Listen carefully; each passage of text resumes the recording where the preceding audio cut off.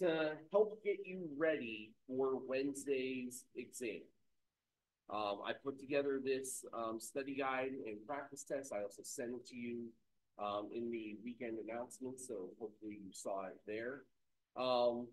As far as the exam itself is concerned, um, the exam itself is 11 questions in total. And so I really try to be very conscious of it's not 11 questions and there are A, B, C, D, E on each question. There are 11 questions in total. Now, 3 of the questions are calculation box questions. So remember what we did when we had, I give you the pH and we turn it into POH and hydronium or hydroxide concentration out of chapter 14. 3 of the questions are like that. So yes, there are sub-questions, but they all are off of the same calculation base. So in total, there are 11 questions. That includes a bonus question. The value of the exam is 50 points, but you can get 55.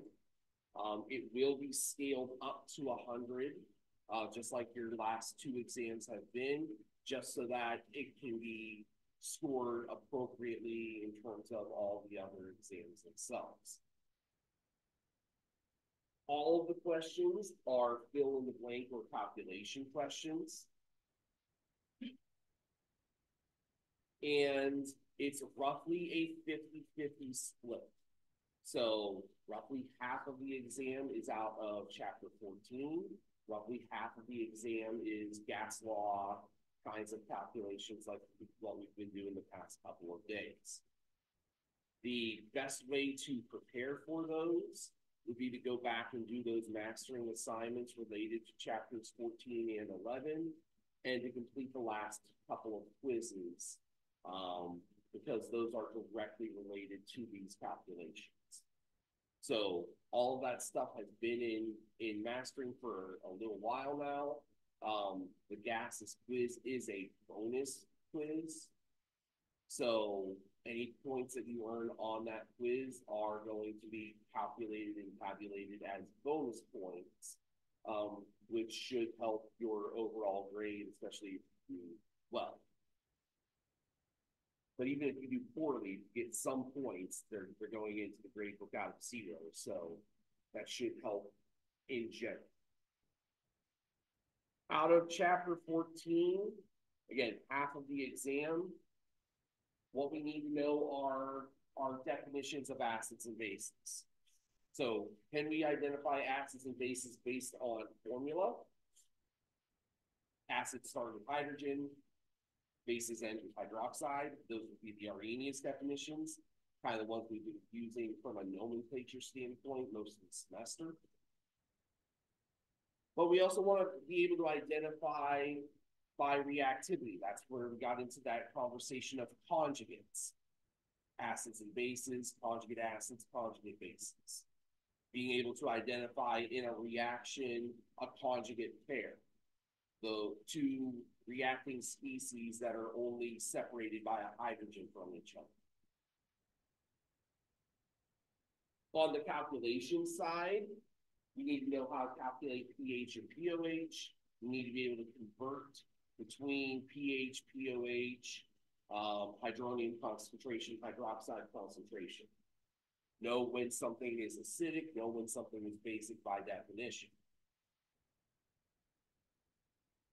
On the reaction side, there is not going to be anything from a stoichiometry standpoint, but you should be able to recognize an acid-base neutralization reaction. You should be able to write an acid-base neutralization reaction, and you should be able to do some calculations off of it using the titration equation. So this is a little bit of a rehash of something that you saw on the last exam.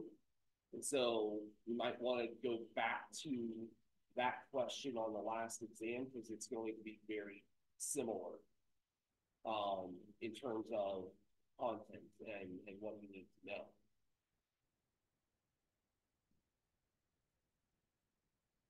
For the gases half, it's almost all exclusively focused on the gas laws. So we're looking really more at the calculations rather than the concepts. So can you convert between pressure units? Can you apply Boyle's law, Charles' law, Avogadro's law, the combined gas law, and the ideal gas law? Can you do what we just did? Use STP and the molar volume conversion to solve stoichiometry problems.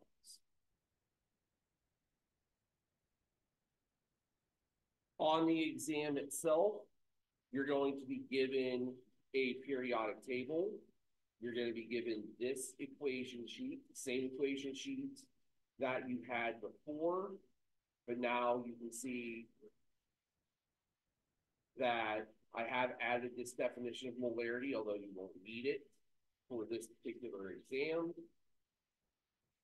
But you can see on this equation sheet itself, we've got the ideal gas law already put in there.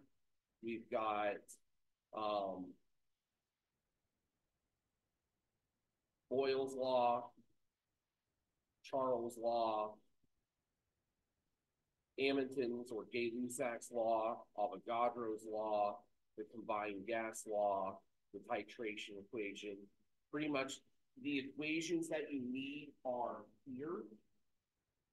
But I'm giving you one other thing.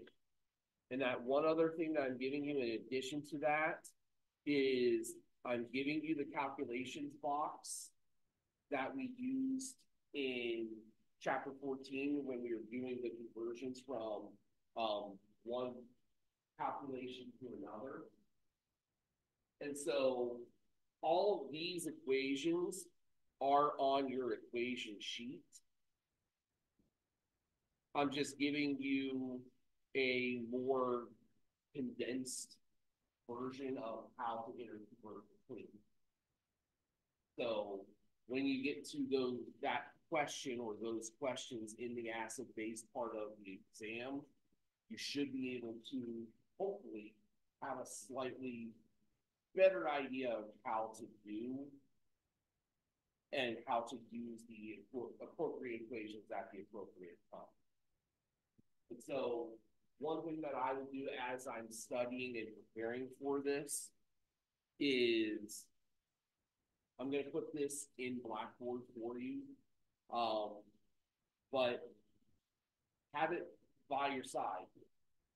Print off these materials, the Go Learning Lab, and print this, print the equation sheet, and just have them by your side as you're doing the exercises and getting ready for the exam itself.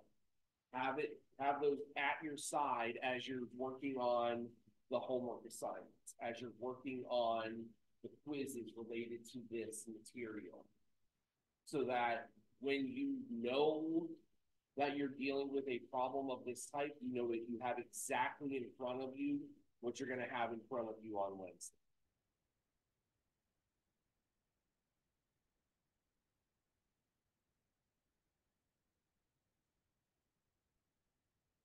And then the other part of this equation, this study guide, these are sample practice problems. So